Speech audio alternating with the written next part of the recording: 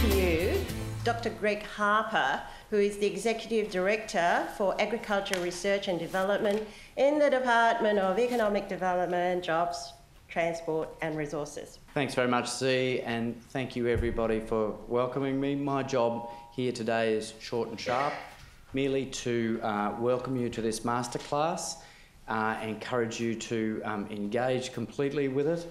The Department of Economic Development is strongly committed to development of the horticulture industry on behalf of the Andrews government. Stand by and you'll hear, as a result of a number of announcements in the state budget recently, a series of initiatives that are very much directed to horticulture.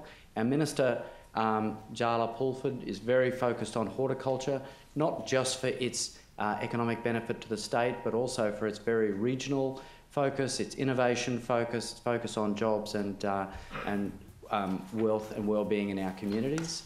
I think that we're very happy to contribute to this masterclass, but also contribute through initiatives such as the Horticulture Centre of Excellence that I'm very proud to say Z is the director of.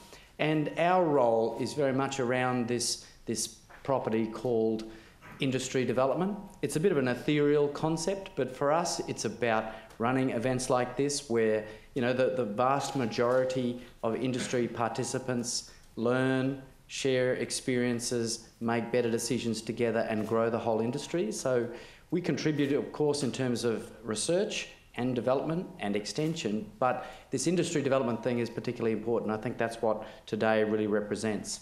We also have the opportunity to bring in, through state government investments, inward trade missions that focus on horticulture, get our trade partners from overseas to see the high quality produce, see the systems we have in place, make relationships with the key players, which is all very important.